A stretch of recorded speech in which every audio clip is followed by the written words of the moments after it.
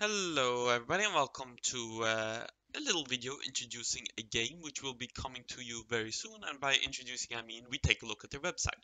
So as you all you might know Ultimate General from my game, on YouTube, from Game Labs, same devs as Naval Action, or same studio as Naval Action, and well, obviously Ultimate General, and they're coming with something that I am very excited for, which as you can see here, Ultimate Admiral, Age of Sail. So the website is ultimateadmiral.com.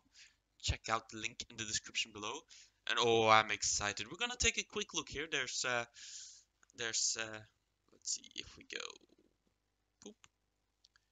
There's a blog here with a campaign overview and naval gameplay, but we'll cover that for a video in the next week. And so before we get into this fully, apologies, I have a different microphone setup due to space limitations and a bunch of other differences. I'm using a new video editor, so if there's any teething issues, apologies for that, but I'm sure it'll be fine.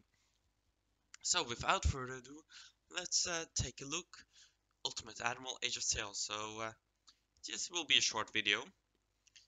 The game will have naval battles, landing operations, and land battles. I like that. It allows you to. It's a bit of a fun mix between naval action and Ultimate Admiral, I guess.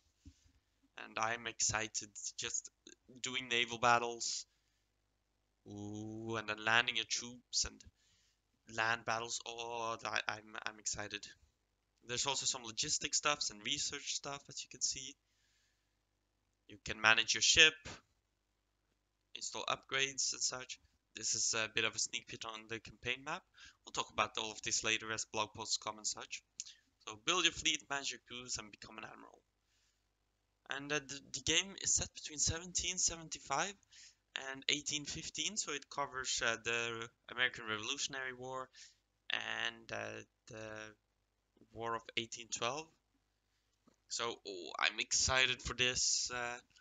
I've been wanting a game like this for a while now, so I hope you guys also are excited about this. And yeah, this was a quick video introducing it. We're gonna cover the other topics in more detail later, but I hope you'll enjoy it. Be sure to leave a like, subscribe, all of that, and I'll catch you guys in the next one. Bye!